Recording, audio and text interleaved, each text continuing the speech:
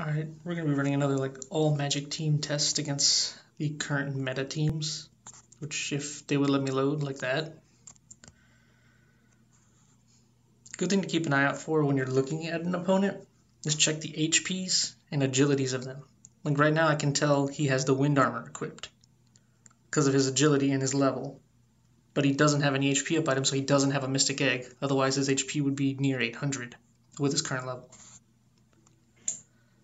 If I look at Zane, he has Alkemono equipped and Gurren Blade. Look at him, he also has Alkemono and Gurren Blade. So Elemental, I'll do a lot of damage because he doesn't have the extra Teddy defense. The hope here is quickened by Ilya. On Rin, Rin will master ability onto Yomi.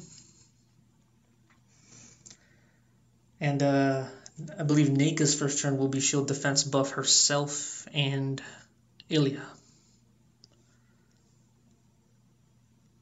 Oh, wait, what? Interesting. I thought she was in range. She was in range before. I wonder why. What happened?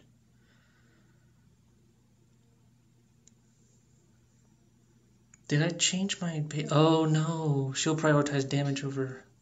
Okay. Now there's defense up. Zane's going to come by and slaughter everybody if I don't watch out. Look at this guy moving out the way. Like a fucking pro.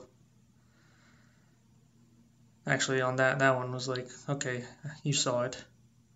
You're going to hit Rin with it. I wonder if I guard where I live. No. Okay. Good to know.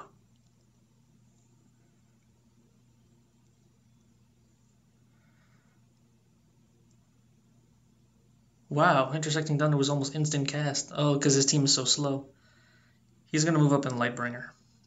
Most likely I die, I believe. Yep. It's all coming down to Naka. She's going to Intersecting Thunder again.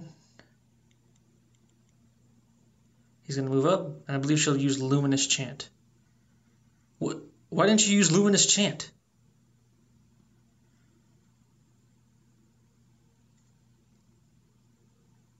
Basically, had she done Luminous Chant there, it was an instant hit. I don't know why she wouldn't do that. It would have been death because it was double light. But that works out.